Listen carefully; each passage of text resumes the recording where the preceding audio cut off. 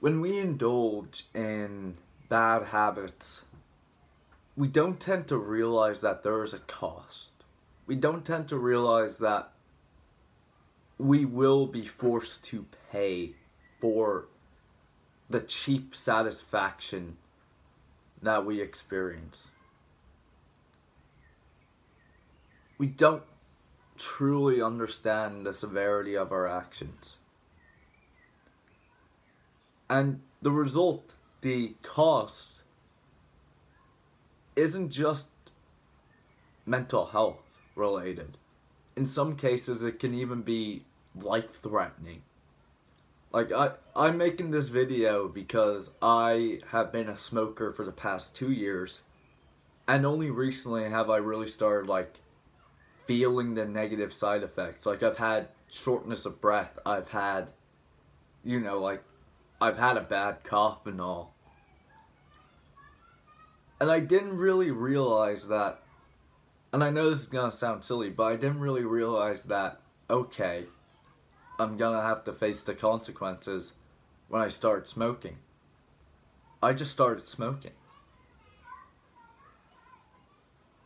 So we will have to one day pay for the bad habits that we indulge in. And in most cases, it will be bad mental health. That is what we will face because of negative habits that we indulge in. In the case of shit like porn too, you also like completely ruin your perception of women. Or like even men, if you're a woman watching this and you're watching porn for men, is that even like a thing? Like, do women watch porn to see the men? I don't know. So, we will one day have to pay the cost of bad habits. And that is why it is so important to quit. Because the longer we indulge in these habits, the harder it gets to quit. That's another, like, cost of it. It becomes harder to quit. Not only does it worsen your mental health, but it becomes more addictive as time goes on.